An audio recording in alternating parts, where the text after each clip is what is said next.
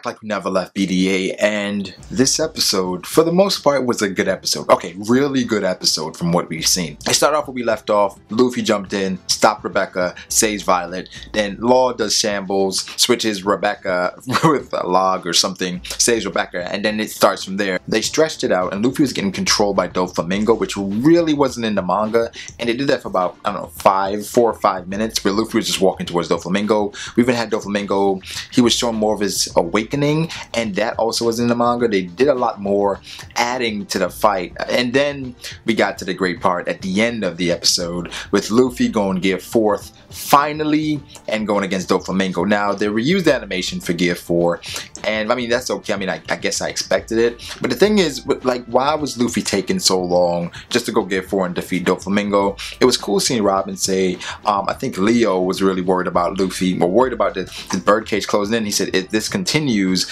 and then Robin was okay. She was like, just believe in Luffy. Luffy will come through. He had a shot of Bartolomeo and all these other guys rooting him on, cheering him on, kind of saying, Luffy, let's go, let's get it.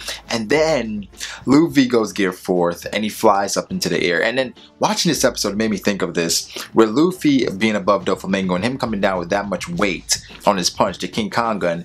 I feel like that added to the destructive power of King Kong gun. That's why he went up in the air, because I'm not sure if that punch, based on how it was done, is meant for any other situation other than the final attack. That's a final attack punch, which is not going to hit everybody unless they're confident in their power. And then Luffy, you know, goes to that, because it takes some time, and how big Luffy is, I don't think he can move that fast once he's initiated King Kong. And that was my thought. So that's another thing that was working against Doflamingo, where he was going up with his 16 heavenly strings God thread, and Luffy was coming down with his King Kong gun.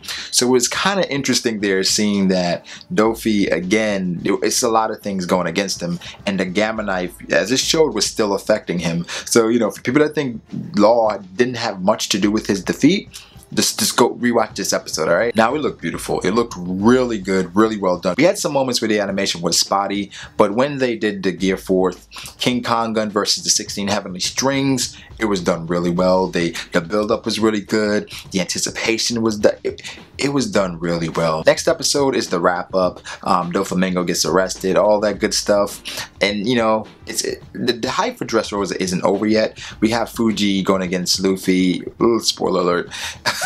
We have some more stuff happening in Dressrosa. It's not quite done yet, but we can pretty much say Dressrosa is a wrap. They even said that for the preview for next episode. And I don't know, the anime, you know, it's spotty, it has its moments, but this was a good moment. The first half was meh, but the second half was really good. It picked up for sure. Let me know what you thought about this episode. What do you think about what I said about Doflamingo going up and Luffy coming down? That was another advantage for Luffy, where he just had the upper hand there. Like, Doflamingo wasn't going to go against, like, the gravity. Essentially, like, that's what he was going against, and Luffy's power. So let me know what you thought about that. Like the video if you did, subscribe to the channel if you have not. That would be dope. Have a good day, people.